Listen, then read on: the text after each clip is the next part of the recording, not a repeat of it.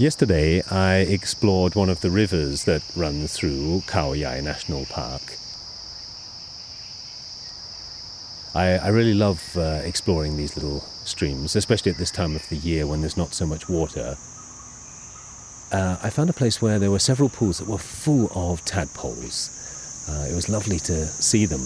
Of course, I'm always on the lookout for snakes, and whenever you see tadpoles, it means frogs, and that means food for snakes.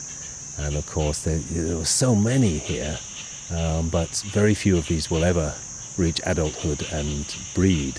Some frogs and toads can lay up to 10,000 eggs, and the chances are only one of those or two will reach adulthood and breed themselves. I suppose it's if the base of the pyramid, the food pyramid, is very wide, then it can go bigger and higher. And frogs are right down there at the bottom. They seem to get eaten by just about everything. I was trying to watch what they were eating themselves. It seemed to be algae on the rocks, or maybe little bits and pieces from the water directly.